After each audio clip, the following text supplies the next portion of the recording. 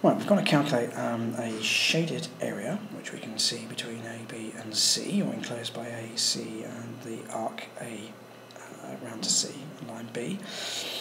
So basically what we're looking at is a sector subtract a triangle. So if we find out the area of the sector and then the area of the triangle and find the difference, we'll get our answer. So we'll start with the sector. Well, the sector is a fraction of a full circle, and the fraction it is of the first full circle is 35 out of 360 times the full circle. Now the radius is 80, so it's pi times 80 squared, and that will give us the area of the sector.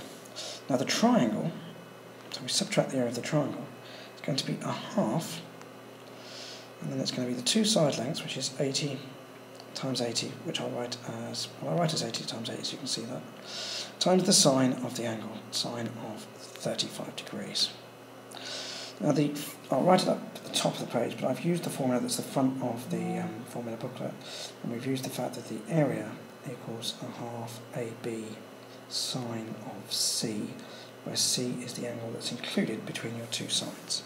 So that's a half of A and B, which are the same, sine of the angle 35. Now, if we enter all of this into the calculator in one go, we'll be able to get our answer. So we'll do that next. So you can see at the top of the screen now how I've entered the data into the calculator. Careful use of brackets, but it can all be done in one go. We come out with an answer to 3 significant figures of 119. 119, and the unit is meters squared.